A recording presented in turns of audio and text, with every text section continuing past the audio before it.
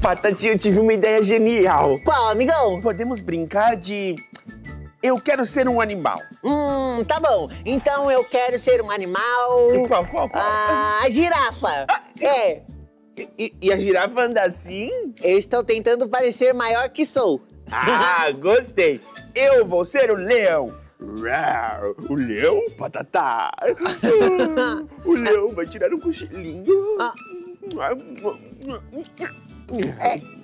Ô, Patatá! Oi? Eu achei que nós iríamos brincar de animais, ué. Então, é que está de dia e o leão tem hábitos noturnos. Então, de dia é hora de naná. Ah, entendi. Então quer dizer que tudo isso aí é uma desculpa para você poder dormir, né? Mas já que você tocou no assunto de hábitos noturnos dos animais, nós podemos conhecer um pouquinho do ZooSP, só que de noite, né? E você sabe que eu tenho medo do escuro, não é mesmo? Ah, amigão, não precisa ter medo. Nós vamos conhecer a noite animal no ZooSP. Vai ser divertido, um passeio noturno para visitantes, conhecer os hábitos noturnos de muitos animais. Assim como o leão que tem hábitos noturnos, tem outros animais divertidíssimos que também saem para se divertir durante a noite. Que demais! A gente pode até dormir no zoológico? Claro que não, né, Patatá? A gente vai passear! Oba! E conhecer todos os animais que não estão de dia, somente à noite. Isso aí! Anoiteceu no zoológico. Sabe o que isso significa? Que vamos ter uma noite animal.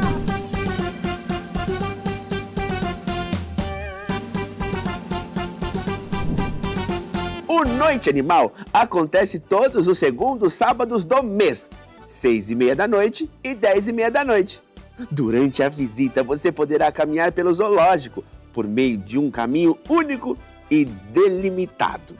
Neste caminho, vamos conhecer apenas animais que possuem hábitos crepusculares ou noturnos, como os grandes e pequenos felinos, lobo-guará, corujas, serpentes, entre outros animais. Tartaruga da Amazônia. Habitante das baías dos grandes rios e lagos da América do Sul, as tartarugas da Amazônia se alimentam de peixes, crustáceos, insetos, frutas, folhas, entre outros.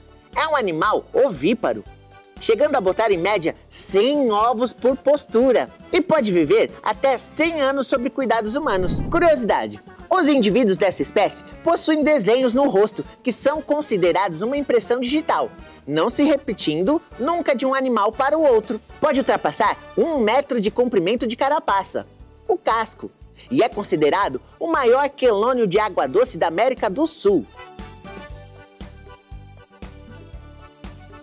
Lobo-guará é o maior canídeo da América do Sul e é conhecido por suas longas pernas e pelo ruivo com tons mais dourados. Apesar de ser encontrado em outras regiões, é símbolo do bioma do Cerrado e deu até nome a uma fruta, a fruta do lobo, por ser parte principal da sua dieta na natureza. Seu olfato e audição são excelentes. E suas orelhas são muito compridas, projetadas de forma que consiga amplificar os sons do entorno e ajuda o lobo-guará a localizar possíveis presas. Porque além de se alimentar de frutos, ovos e insetos, pode também se alimentar de outros animais. Curiosidade: sua vocalização é chamada de aulido e pode ecoar por longas distâncias, sendo ouvida por outros lobos. Essa vocalização é uma importante estratégia de comunicação entre os animais da espécie.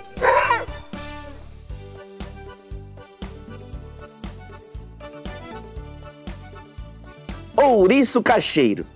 Esse ouriço vive nas florestas, se alimenta de frutas, folhas e flores e possui uma cauda quase do tamanho do seu corpo, chamada de cauda prênsil.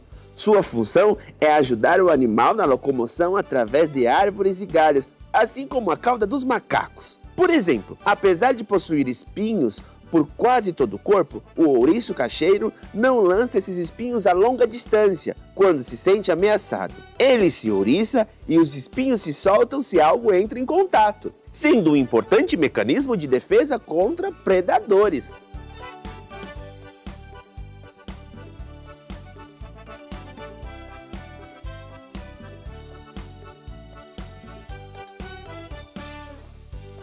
Gato do mato pequeno.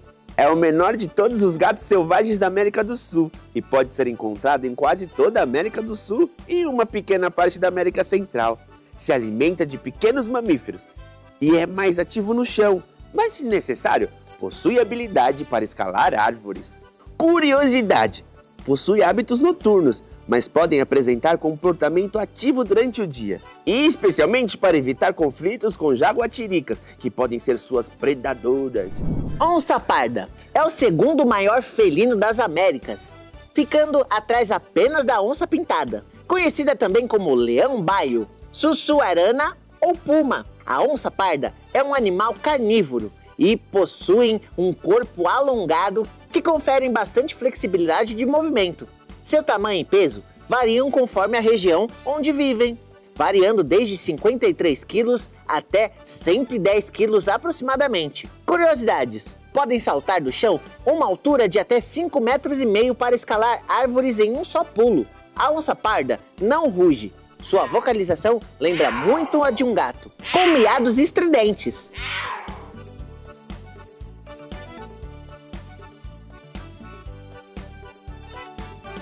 Onça pintada é o maior felino das Américas e o terceiro maior felino do mundo, atrás somente do leão e do tigre. É conhecido como um animal guarda-chuva, porque faz controle das populações de animais na região onde vive. Proporcionalmente ao próprio tamanho, a onça pintada é o felino com a mordida mais potente entre todas. Sua força é capaz de quebrar a carapaça de quelônios, jabutis, cágados e tartarugas, e perfurar o couro de jacarés. Muito ágil, possui muita habilidade para escalar e nadar, e é extremamente silencioso ao andar nas florestas. Curiosidade: o som que a onça pintada emite se chama esturro, uma espécie de rugido grave e potente. Esse animal é o único felino das Américas que é capaz de rugir, e o meu de gritar! Preguiça de 2 dedos. São arborícolas, ou seja, vivem nas árvores a maior parte do tempo. Se alimentam de vegetais, além de ovos, insetos, aves e outros pequenos animais. De hábitos noturnos, fica a maior parte do tempo no alto das árvores e desce a cada 3 a 5 dias para defecar no solo. Curiosidade: é a maior espécie de preguiça que existe atualmente.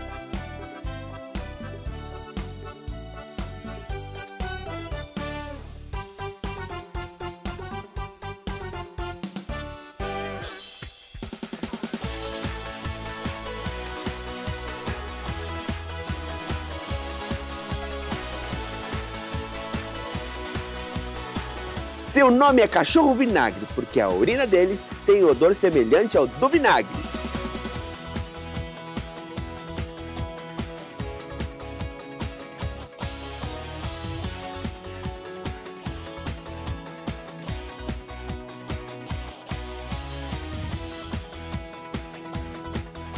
Axolote.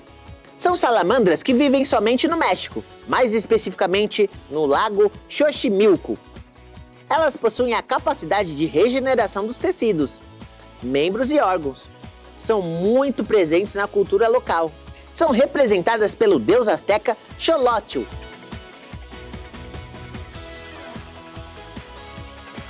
Tamanduá-bandeira. Possui esse nome porque os pelos compridos da cauda formam uma espécie de bandeira hasteada. Seus membros dianteiros são fortes e musculosos e possuem unhas afiadas que servem para abrir cupinzeiros. Se alimentam de formigas e cupins e podem chegar a comer mais de 30.000 formigas por dia. Não possuem dentes e a sua saliva é mais espessa, capaz de prender os insetos na língua, garantindo que o animal consiga se alimentar.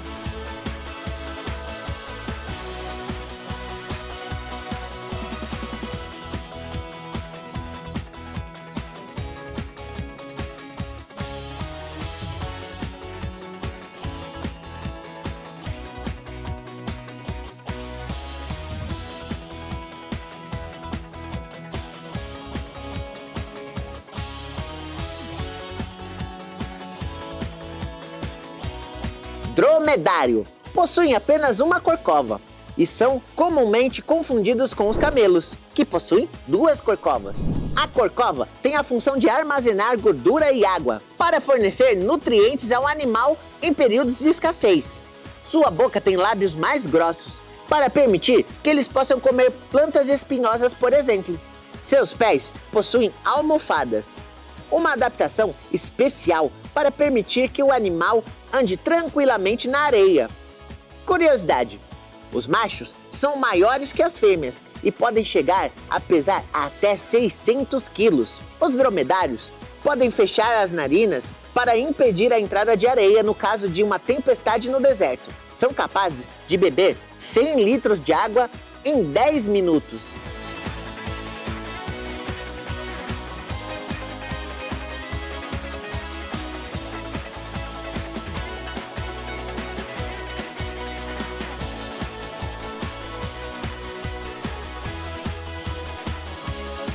Gostaram do nosso passeio noturno no ZooSP? Ah, que iluminação linda, viu só?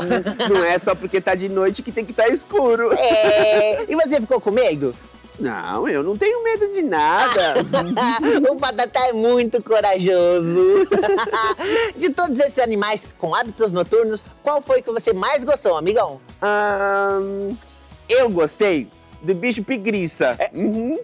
Como é que é o nome? Preguiça. Aquele que anda devagarinho. Amigão, não! É preguiça! Então, o bicho é preguiça. Não, preguiça. Ó, repete comigo. Preguiça. Isso. Preguiça. Não, é bicho preguiça, Patatá. Eu não sei falar bicho preguiça. Aí, falou! Viu só? Ele se movimentando lentamente. Agora? E você sabia que a onça pintada, ela tem pintas totalmente diferentes do que uma outra onça pintada? Sim, porque a outra é outra. Então, amigão, inclusive é uma forma de diferenciá-las. Ah, que legal! E você, qual foi o animalzinho que você mais gostou com hábitos noturnos, hein? Lembrando que você também pode fazer esse passeio no ZooSP, a Noite Animal. E se quiser curtir outro animalzinho, espere até o próximo episódio. Nós iremos trazer para vocês muito mais ainda sobre o ZooSP. Um super beijo a todos vocês e até o próximo vídeo.